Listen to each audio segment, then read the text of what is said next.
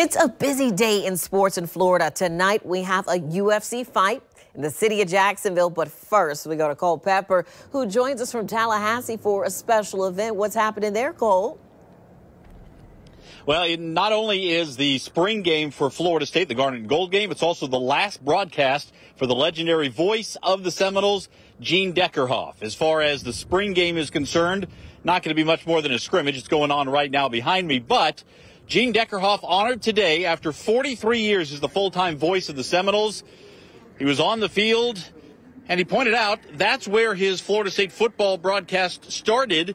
He did Bobby Bowden's first spring game back in 1976, so fitting that his last broadcast comes at a spring game as well. The Jacksonville native and former Forest High School, now Westside High School alum, has a lot of memories through the years, and I asked him after the pregame ceremony how his emotions were getting ready for his final broadcast.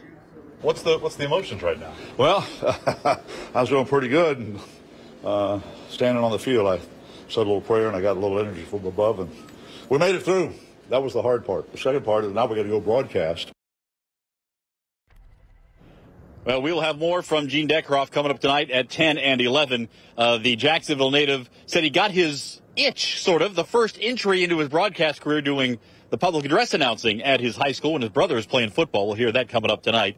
Also, I want to mention for the moment that at the Masters, Scotty Scheffler continues the lead, just a bogeyed the 14th, but he's a 10 under par for the tournament, a 4-stroke lead over the Players champion, Cam Smith, the Jacksonville resident. Charles Schwartzel, the 2011 Masters champion, is at -4. There are only 10 golfers who have shot under par so far today. Very difficult scoring conditions at the Masters. Of course, it is a very busy day, as you mentioned, including downtown. Justin Barney is at the arena getting ready for tonight's UFC fight. Justin, what's the scene down there?